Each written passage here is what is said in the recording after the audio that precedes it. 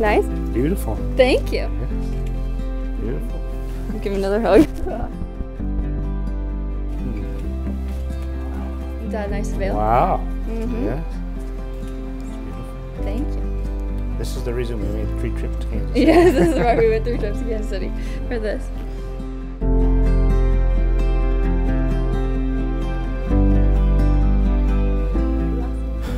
Yeah. You look so good. Thank you. Okay. You look beautiful. Thank you. Oh, I don't know if we can kiss, probably. Oh, Yeah. I don't know. Hopefully. I think it's fine. Yeah. You look good too. You look really good. Thank you.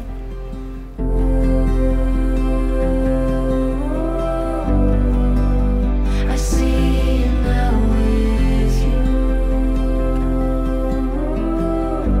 You'll never be the same. The start of my heart, a river washing over me when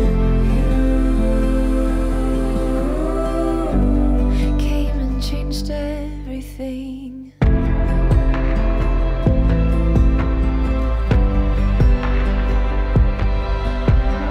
Brothers and sisters, it's a joy to have you here on this beautiful and glorious day that we celebrate this wedding. It is beautiful and glorious not merely because of dresses or floral arrangements, or that the gentlemen spent hours getting their hair and nails done this morning, but beautiful and glorious because the beauty of love that Maggie and Austin share. A love that has grown over the years, but a love that is elevated to a whole new level in the sacrament of marriage today. One of my favorite questions to ask starry-eyed young couples like Maggie and Austin, why do you want to get married in church? Their answers show that their marriage, the celebration that we have today, is not merely about this day, and it's not merely about just them. It's a love that's bigger than just one day or bigger than just 2 people. The love that they share is infinite, it's eternal. I, Austin, take you, Margaret, to be my wife. I promise to be faithful to you in good times and in bad, in sickness and in health, to love you and to honor you all the days of my life. I, Margaret, take you, Austin, to be my husband. I promise to be faithful to you in good times and in bad, in sickness and in health, to love you and to honor you all the days of my life. Brothers and sisters, it's my privilege to introduce to you, united in the sacrament of marriage, Mr. and Mrs. Zylstras.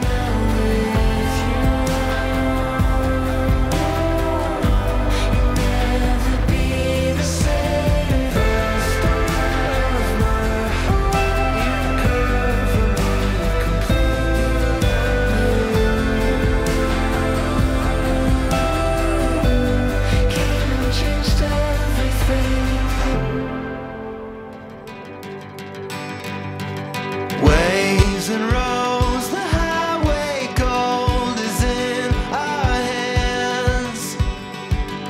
Rusted hope and city smoke, the violet lands. I feel it every now and then. I remember what you said, that it was us against the wind.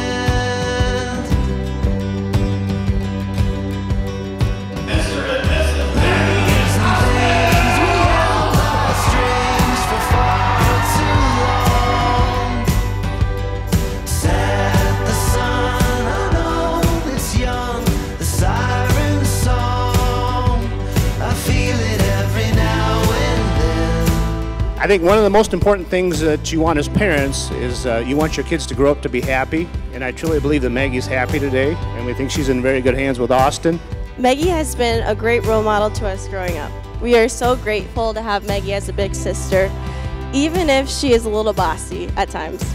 Austin, we are so glad to have you a part of this family, and I know my dad is too. He finally has someone to drink Bud Light with and watch sports with. Leading up to this day, I was given 2 important rules. First rule, no swearing. Second rule, I must stay sober until after I speak. And when you think of it, 2 rules is a lot of rules, considering I lived with Zylstra for 3 to 4 years, and Z was the guy that always said, the only rule is there is no rules.